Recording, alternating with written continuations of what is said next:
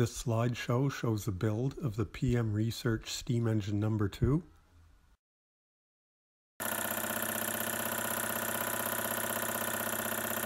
These are the parts that are supplied with the kit. I started with the flywheel because I've never machine cast aluminum, and this part should be pretty straightforward. On this slide you can see the limits of milling travel using the Taig lathe with milling attachment. Milling the frame required about a dozen individual setups that could have been accomplished using only 3 or 4 setups on even a small hobby mill. This is a makeshift fixture that I used for some of the milling operations.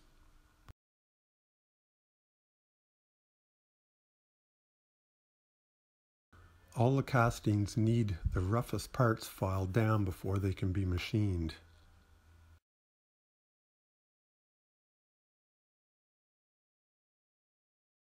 Here I'm boring out the cylinder to 1/2 inch bore. 2 small gauge pins work fine if you don't have them large enough for the bore, and it's easier than using a telescoping gauge. I couldn't turn down the crank enough to remove this rough part without reducing the stroke, so I filed it smooth afterwards. Once the cylinder head was faced off, I was too close to the chuck jaws to cut the shoulder, so I left it flat. You'll see the shoulder I cut on the bottom cap later. I machined a shallow round hole in this aluminum scrap and glued the cylinder head on to drill the holes for the head bolts. I did the same for the bottom cap. The spring is holding it in place until a glue hardens and a gauge pin keeps it aligned.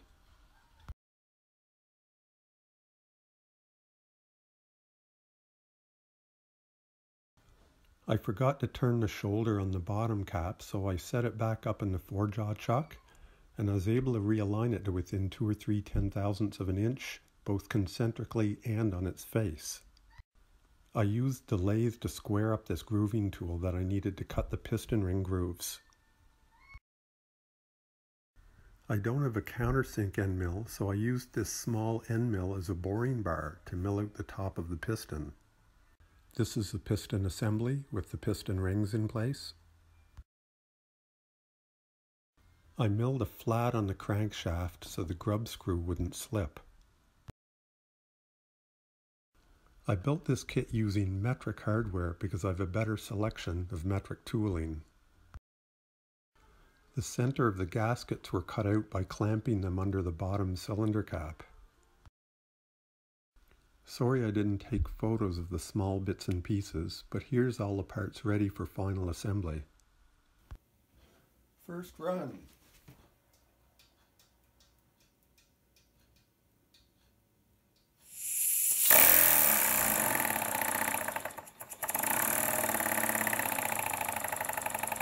Actually, this is the second run because when I hooked up the air hose, it had pressure in it, and the thing gave a good spin.